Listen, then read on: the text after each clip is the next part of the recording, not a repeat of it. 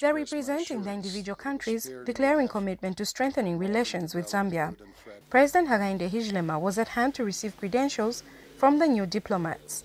President HICHILEMA wants relations to be enhanced and materialize into economic gains for Zambia and the countries the diplomats represent. We would like your stay here, your work here, to focus on improving, increasing our economic cooperation.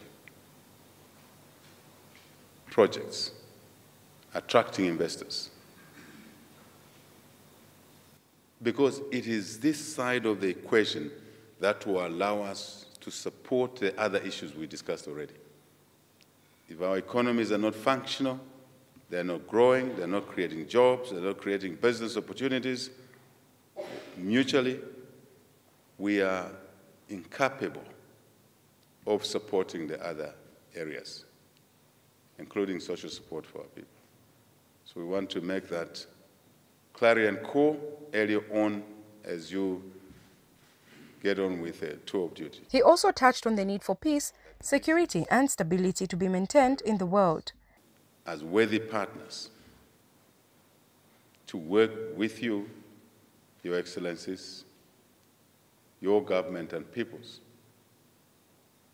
to foster peace, security, stability in our global community.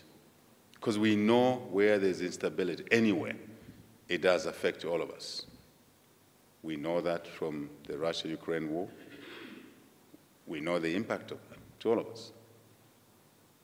Now, what's going on in Gaza-Israel situation, we know. Near home, we know what is happening and its impact of conflict in eastern Congo. Georgia's new ambassador to Zambia stressed the need for both countries to forge stronger relations and enhance peace, while Burundi's ambassador to Zambia called for more trade and investment.